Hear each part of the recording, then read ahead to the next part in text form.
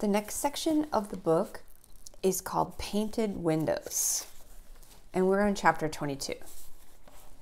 The first Saturday in August featured perfect flea market clouds, sun blockers but not rainmaker clouds.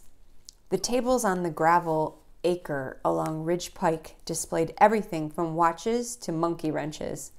One of the tables was rented by Refrigerator John, who in turn donated a third of his space to Primrose. David helped arrange the wares from their Thursday night shopping sprees. One of them was a toilet seat. A sign taped to it said, "Wouldn't this make a charming picture frame?" There were also 2 paperback mystery novels, a painting of a bullfighter on velvet, an old blue-green Coke bottle, 5 baseball cards, a hubcap, an orange-colored bowl, a vase, a beaded lizard-looking pocketbook, and under the table, the child's rocking chair that John had repaired. Primrose was even grumpier than usual this day.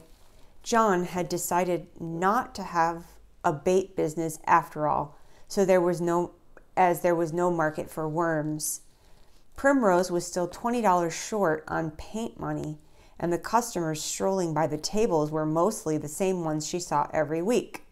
Lookers, not buyers, John called them.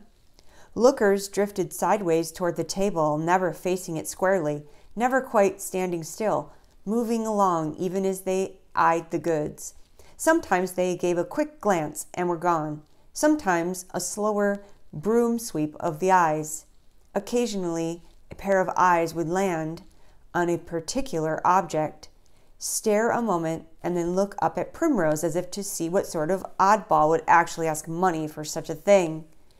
Even more rarely, someone would pick up an object and say, "How much?"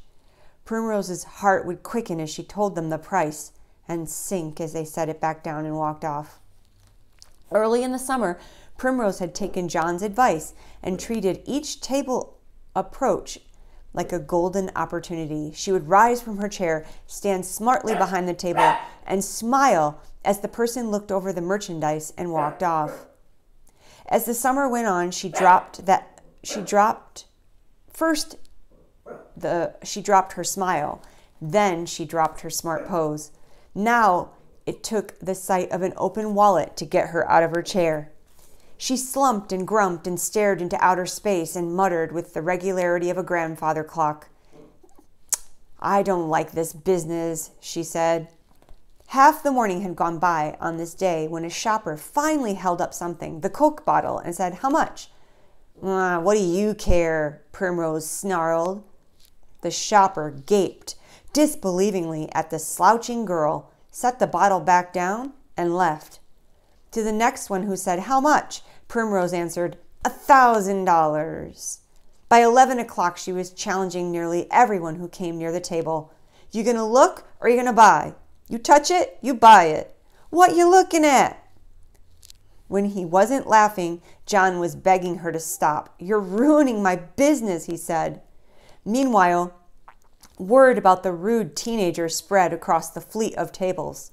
Primrose's behavior was neither new nor entertaining to David, so he occupied himself by eating. Every half hour he visited the vending truck.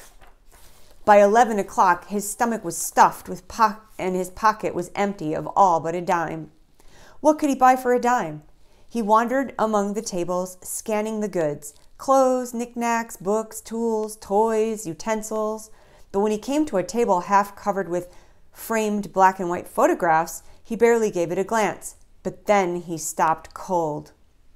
He came closer. The pictures were all of people's faces. The frames were fancy, tinted with gold and silver. They came in many sizes.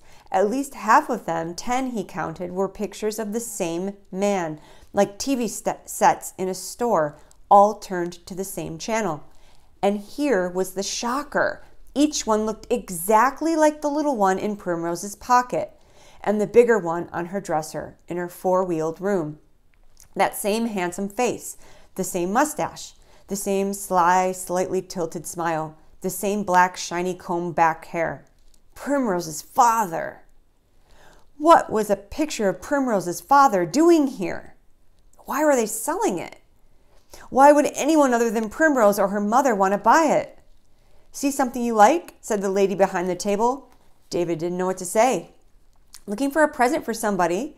The lady was eating a hot dog. A spot of mustard gave her upper lip a yellow mole. Your mother, maybe? No. She let him look a while. She bit into the hot dog. This ain't used junk like most of the tables. This is new stuff. David said nothing. She pointed with the hot dog. That there's a nice one you're looking at. It's only $3.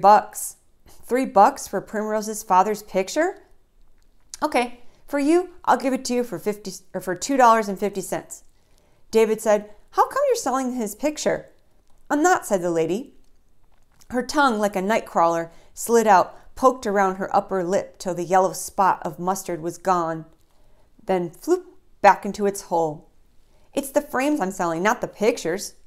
I just want a picture, said David. $2 and you get the whole shebang. David held up a dime. This is all I have. A voice croaked. Give the kid a picture. The voice came from an old man in a lawn chair. He was eating something out of a plastic cup. The lady growled. What am I, Santa Claus? Give it to him. The lady glared at the old man, glared at David. She snorted like a horse, snatched one of the small silvery frames. She worked up the picture and jabbed it, scowling at David. Merry Christmas. David took it and walked away, and now he wondered, why? Why had he asked for it? What was he going to do with it? He didn't know. He stared at the picture. Could he be wrong? No. Thanks to Primrose, he had seen the face too many times to be wrong. This was the man, all right. Her father, Bob. So why wasn't he racing to her and shouting, Primrose, look, your father's picture. It's all over the table there. Because something didn't feel right. Something so wispy it would not fill the hollow of a thought. Something that made him want to drape a sheet over the table of gold and silver frames. Across a dozen tables, he could see Primrose. She was lobbing popcorn at the backs of people who had failed to stop at her table. He put the picture in his pocket. Minutes later, it was Primrose who came running. She was waving money. Look, $25! Some lady bought the orange bowl. She said it's called Fiesta Ware, and she has a whole set of it, except for the bowl. And she said she would take $25 for it. She grabbed his arm. Come on, we're packing up. We're going to get paint.